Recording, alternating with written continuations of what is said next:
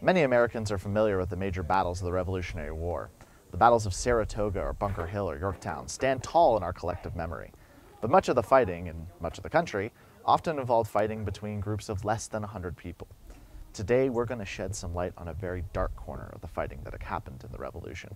Let's talk about the fighting that didn't conform to standard tactics.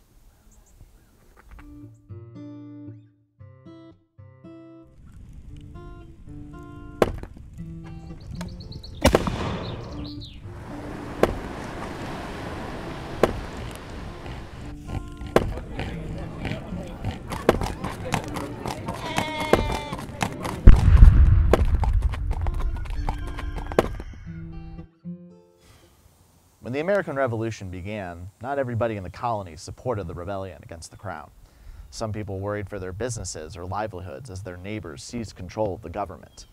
Others objected for ideological reasons, arguing that the king was the legitimate authority. Some had been personally assaulted or financially harmed by the patriots in their new zeal for liberty, and some found the hostilities to be an opportunity to change their status in society. These men and women were Loyalists. David Fanning had suffered personal financial losses, and as his life trajectory took him into service with the Loyalists, he lost more and more of his companions in the fighting. He'd been imprisoned several times, but in 1780, the Patriots were not doing well in the American South. Fanning lived in the Carolinas, and now free, he continued to gather Loyalists together. A band of local Patriot militia, though, discovered his whereabouts. In the following excerpt, he details his experiences in his own words. After a little while, 9 of us had assembled at a friend's house when we were surrounded by a party of 11 rebels under the command of Captain John Hines. We perceived their approach and prepared for to receive them. When they had got quite near to us, we run out of the doors of the house, fired upon them, and killed one of them, on which we took 3 of their horses and some firelocks. We then took to the woods, and unfortunately had 2 of our little company taken, one of which the rebels shot in cold blood. The other they hanged on the spot where we had killed the man a few days before. Fighting like this occurred all over the colonies. A band of rebels or Loyalists would hear about an assembly of the other side in a nearby house or tavern, gather a group to attack, and this would lead to small fights between as little as a couple of dozen men. In this type of warfare, ambushes and secrecy provided the best chance of success. Spies were everywhere, and they could be your friends or your neighbors. Fanning continued.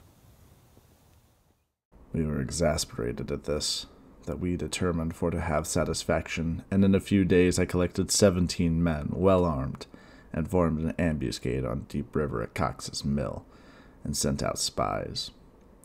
In the course of 2 hours, one of my spies gave me information of a party of rebels plundering his house, which was about 3 miles off. I instantly marched to the place and discovered them in a field near the house.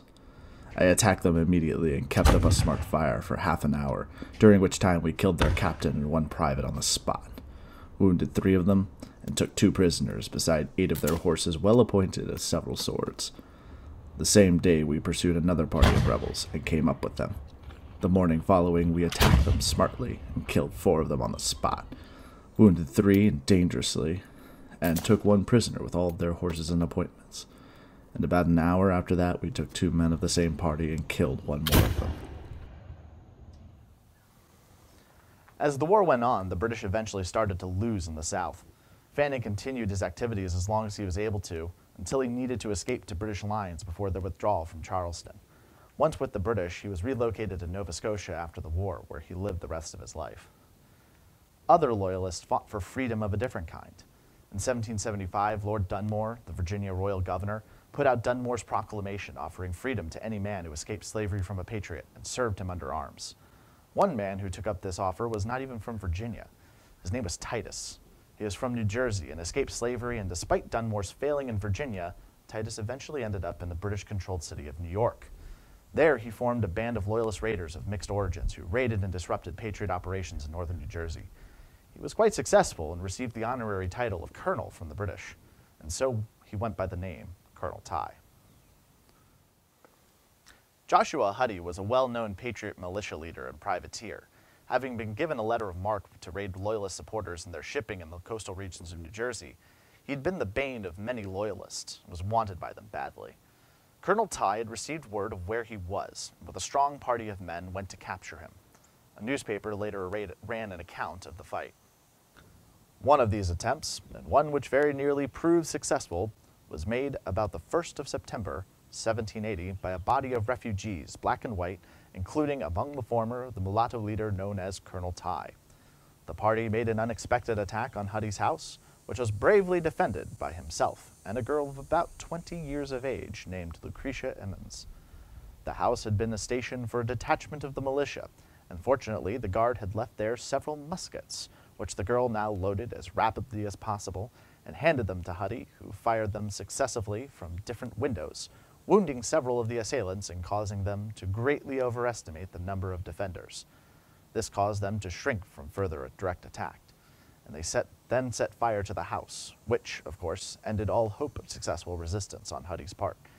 And seeing the flames beginning to spread, he, to save his house, agreed to surrender on condition that they would extinguish the fire, which terms they accepted.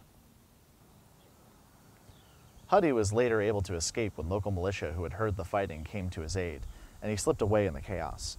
Colonel Tye was wounded in the hand during the fight, and later died of what many believe was an infection related to the wound. Huddy was later captured and executed by the Loyalists, leading to a severe diplomatic affair as the Americans threatened to start executing British and Loyalist prisoners in response. The French ultimately helped smooth everything over, though. This type of fighting occurred everywhere. If you currently live in the states that were part of the original colonies, you might be surprised to find examples of these small ambushes and raids that happened in your town or your own cities. Sometimes there are historic houses or local landmarks or even just small placards memorializing these locations, though for most, there probably isn't anything at all. Thanks for watching. I hope it gave y'all something new to think about and consider when it comes to how the Revolutionary War played out. If you know of a small ambush or skirmish that occurred in your town or at a historic place near you, please comment and let us know. I'd really like to learn more about what you all know and what you all have seen or heard about in your own local areas. These kind of things, there's not like a lot of comprehensive books covering them all, so please let us know when you have something. Have a nice day.